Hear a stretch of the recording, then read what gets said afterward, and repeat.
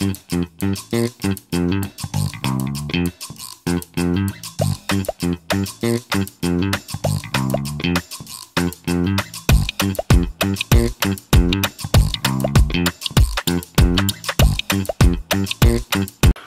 Loy Machedo, speaking to you from loymachedo.com. And who's Loy Machedo? Today the date is July 22nd, 2005. The time right now is 2 in the morning, and just happened to read the news. Mr. 50 Cent, he testifies the reality of his wealth. Apparently, it says here, after filing for bankruptcy last week, 50 Cent, whose real name is Curtis Jackson, appeared in a Manhattan Supreme Court. Supreme Court, alright? Not that's the highest. On Tuesday morning to testify that he's not as wealthy as his flashy lifestyle appears or makes him to be.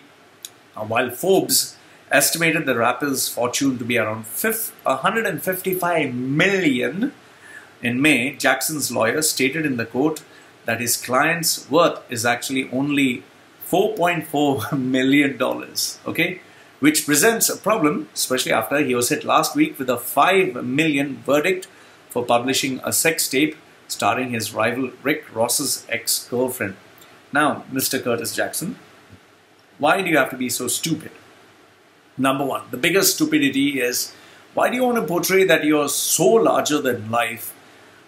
Okay, fine, you want to portray that, agreed, but then why aren't you intelligent? I mean, you're portraying to the whole world you're larger than life so that you have so many followers and people go crazy about you. But then you're not able to, be careful because you're living in a eggshell. It's your fortress is as thin as an eggshell. And now it seems here, Jackson explained to the court that while his social media accounts may be filled with flashy photographs, I take jewelry and cars back to the stores. That is so stupid. That is absolutely so stupid. I mean, what Curtis Jackson has done is he has told the truth, and now this is going to destroy his brand forever. Because once you lie to the public, once you tell the public that you're a fake, you're a fraud, that you're not real, you're finished. Nobody's going to trust you ever again. In fact, there have been so many people who faked their real image. And once you've done that, once you lose people's trust, you can never get it back.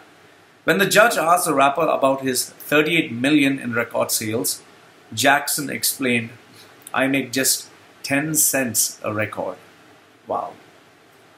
Wow, that is bad. That is seriously bad. So on 38 million, let's say 38 million, 38 million. So that's, let's see how many zeros is that. Let me just give you an account. Okay, 38 million. If you actually look at a calculator, so in 38 million, 338,000, 380,000. This is 3 million, 38 million. So it just moved 2 zeros. So divided by 100. Okay, so you only made 380,000. 380,000. My dear friend, you are in serious trouble. Jackson also said that he made just $100,000 for 2 movies he's currently signed in, which is Spy and Southpaw. For his current role on the Star's hit series Power, which is also an executive producer, Jackson only pocketed from $150,000 for the first 2 seasons. Despite the filing, Jackson did admit that he recently threw cash around at a Florida strip club and bought a Rolls Royce on July 4th. Now, why are you stupid enough to do that? Why would you want to buy a Rolls Royce when you're hardly earning like just $500,000 a year? I took the 2 others back in order to buy it, according to New York Times, I think. NYDM? I don't know what's that. Okay. During the testimony, Jackson also stated he is worried that his brand has been tarnished since the bankruptcy filing last week, saying that now that I filed for bankruptcy, I'm not as cool as I did last week.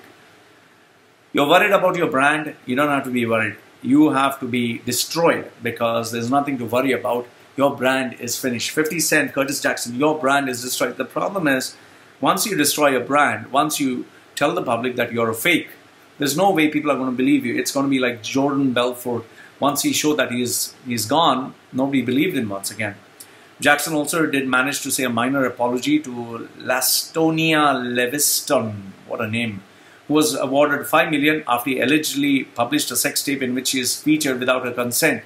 I'm sorry if I feel like I hurt you. Well, For 5 million, she's not going to accept the apology, but if you don't take the money back, she'll accept the apology because, man, why would you want to publish a sex tape without someone else's permission? That was dumb. Since the bankruptcy filing last week, 50 Cent has been vocal about trying to get out of paying Leviston. No. I need protection, 50 Cent explained while appearing on TBS Conan. You get a bullseye painted on your back when you're successful and it's public. You become the ideal person for lawsuits. See, Curtis, I feel for you, man. I really do. I know you were trying to portray larger than life. You made this big mistake. Maybe she agreed or to have the sex tape published, but you didn't take a written consent.